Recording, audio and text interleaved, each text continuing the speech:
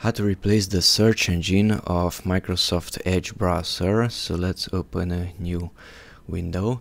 So this is Microsoft Edge, it's visible here. Okay, and currently if I type in something here in the address bar, not down there but up here, type in anything, it's searching using Microsoft Bing.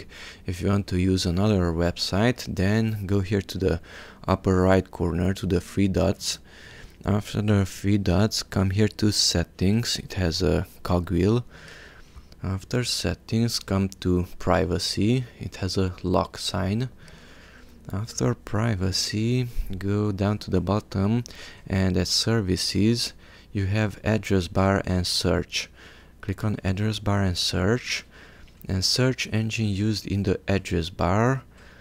You can modify it to, let's say, that one, and next time you search in a different tab, just type in anything in the address bar, and now it's using Yahoo. Yahoo is shown here.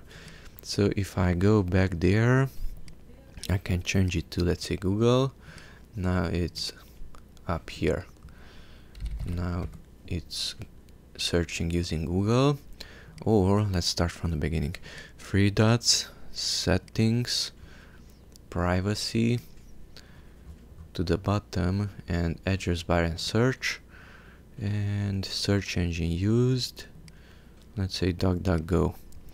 And just close that tab, and next time that you search for anything that you want, it's using that website, DuckDuckGo.com in this case.